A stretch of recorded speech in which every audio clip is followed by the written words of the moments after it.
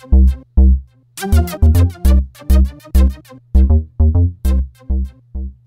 this is Clint Domsky from MakeupMentor.ca. Let's start with a foundation. I like to rub it in between my fingers first to warm it up. Makes blending a little easier as well. Now the foundation I'm using is actually a BB cream. It's a little bit lighter than a foundation and it spreads a little bit better. Now I apply it all over the whole face, into the hairline, or a little over the eyelids, nose, lips, well not the lips themselves, but the lip area, down to the jawline, under the eyes, and chin. Once you have it mostly blended, finish it off by patting. This blends in all the little bits that you can't really see and gives it more of a natural finish.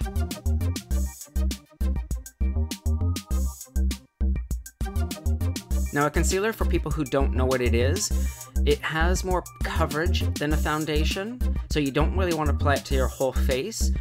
Thicker than a foundation, it's more opaque, has more pigment, gives more coverage for areas like dark circles, redness, and pimples. You can apply it all the way around the eye, top and bottom, but it tends to be a little bit heavier. And to be more natural, we need to just cover what needs covering and that only. Now I apply it with a brush and then I finish the blending with my fingertips. Start in the area that's needs the most coverage, like the inner corner of the eye. I pat with my finger and the outside corner.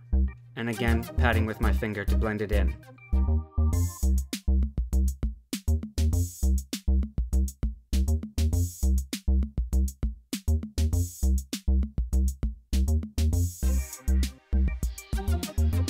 Now here I'm brightening up shadows under the lip, on the sides of the lip.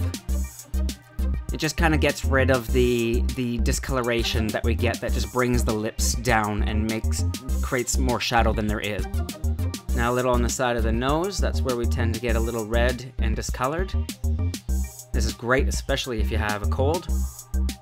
And remember, it's easier to add than to take away.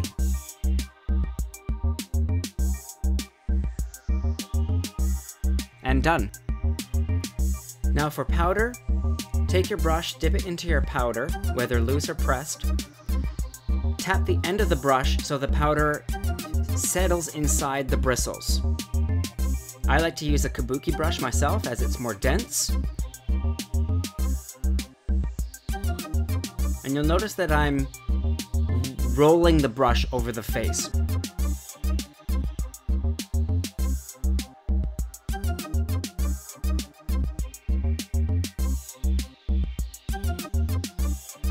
Now I'm paying special attention to the areas that have more texture, like areas that tend to separate foundation easier, like under the eyes, around the nose, around the mouth, any folds or creases. Gentle around the eyes, you don't want to poke yourself. And there we go, we're done. This is the before and the after. This is Clint Domsky from MakeupMentor.ca. Thanks for watching, and remember, beauty is as beauty does.